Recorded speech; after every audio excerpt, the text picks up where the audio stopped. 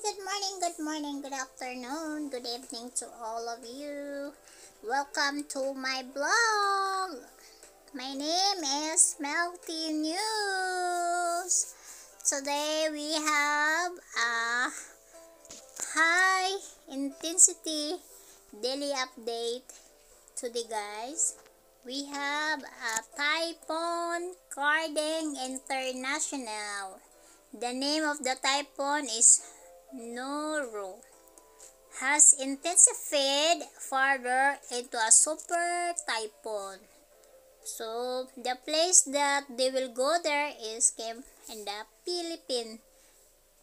September 25, 2022.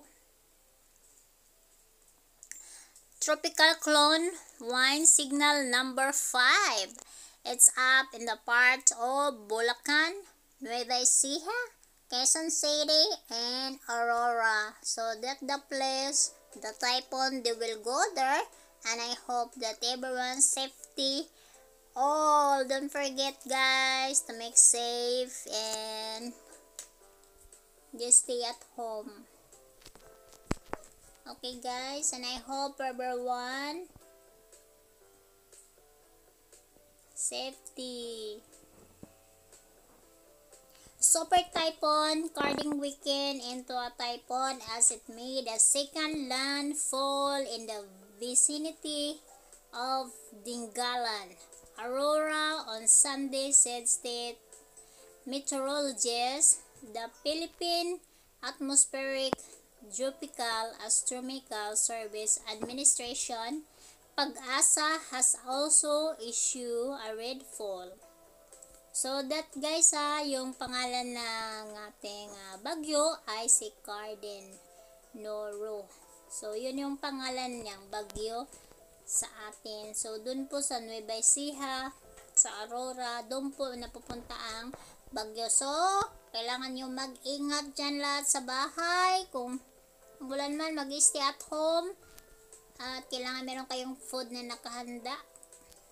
Kung in case man evacuate. So, take care also, guys, So, wag mag-panic.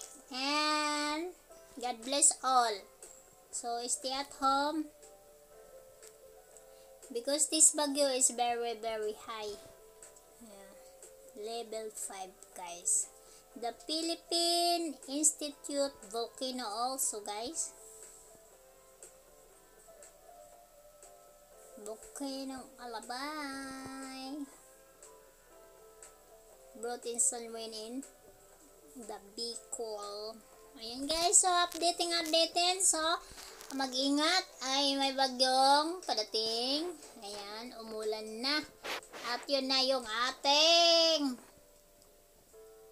safety, mag-safety sa ating mga self, stay at home kung umuulan.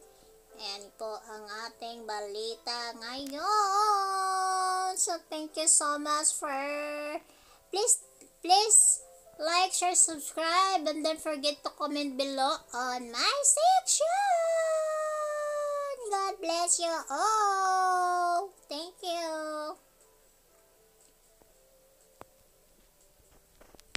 At ipapakita ko sa inyo, guys, yung maliit na clip na video para makita nyo. At tingnan nyo na lang, guys, yung video clip.